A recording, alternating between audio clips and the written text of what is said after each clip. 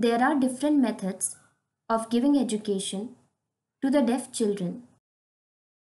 The method of teaching deaf children is not the same as hearing children. There are three methods of teaching the deaf children. First, oralism. Second, total communication. And third, educational bilingualism. I hope this is clear to you. Now we are going to discuss about oralism. Since ancient times till now, different philosophies have been followed in deaf education. A large multi-country conference of deaf educators was held in Milan, Italy in the year 1880. Before that, sign language was used in deaf education. In deaf schools, there were many deaf educators and deaf students. They would stay in the hostel and use sign language. There was no restriction in using the sign language. Later on, in the year 1880, the conference was held in Milan, Italy. This conference was attended by representatives from many countries. On one side, there were a group of special educators who believed that the sign language will not be useful for the development of the deaf people. They will face so many challenges. At the conference, the representatives from all the countries were hearing. Only one representative was deaf. The aim of this conference was to ban sign language and implement the use of oralism. At the conference, deaf educators from across the world gathered to discuss oral versus manual education. They desired to make deaf people as hearing people. They wanted them to speak and hear.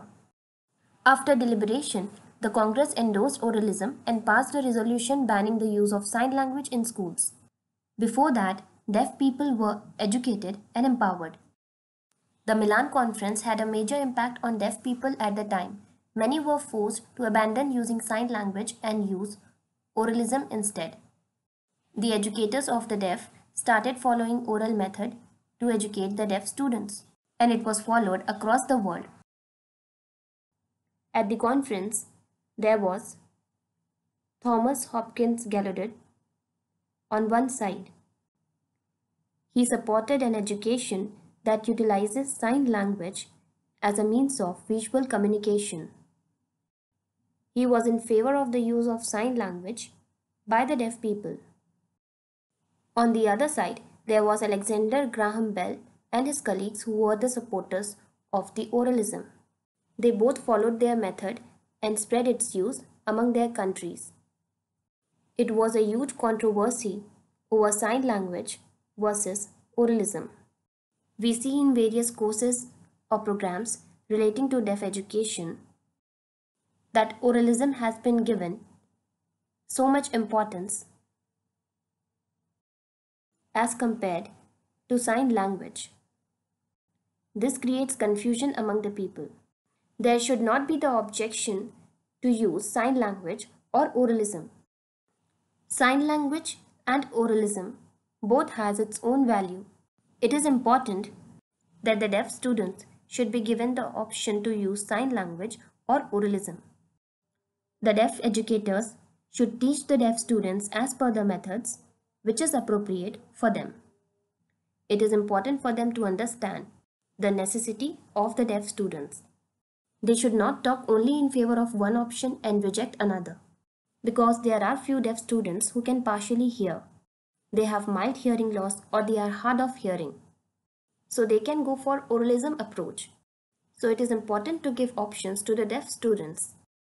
We should not be rigid and follow the system of teaching that we have learned in the teacher training program. We have various methods of teaching in deaf education. There are so many options available. What important is the deaf children get proper education for their better life.